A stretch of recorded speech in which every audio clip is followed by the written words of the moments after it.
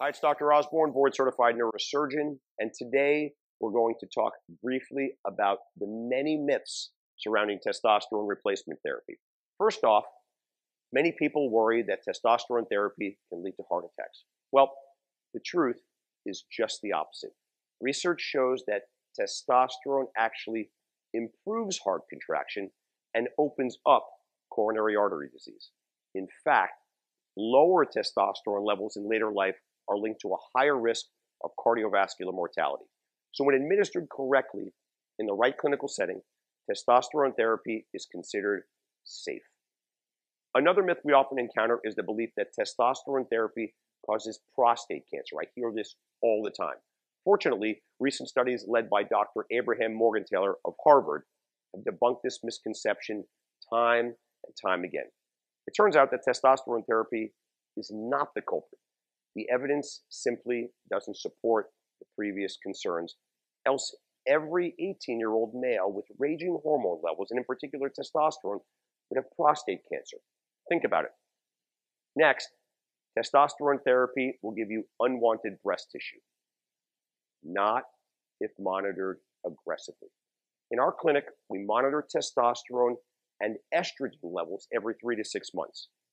By using estrogen blockers and adjusting testosterone dosage when appropriate and keeping levels within normal ranges, this complication can be avoided. It's never happened to any of my clinic patients, and this is one of the reasons that you must choose your doctor carefully. So let's not forget about steroid psychosis. Again, you've never seen it. This is not the result of properly dosed bioidentical testosterone therapy, though. In fact, testosterone is a calming agent. It provides a degree of focus. Patients often describe it as a joyful feeling, the kind you get while watching a Sunday football game with your friends. Quite the opposite of steroid psychosis, which is associated with synthetic steroid usage, the kind you get in the gym locker room, not bioidentical testosterone. So I'm just going to leave you with this. Testosterone is a hormone. It's native to the body, and chemists have synthesized it for replacement therapy in those that are showing signs of deficiency. Unfortunately, testosterone has been abused by the bodybuilding community, and this stigma has carried over into medicine.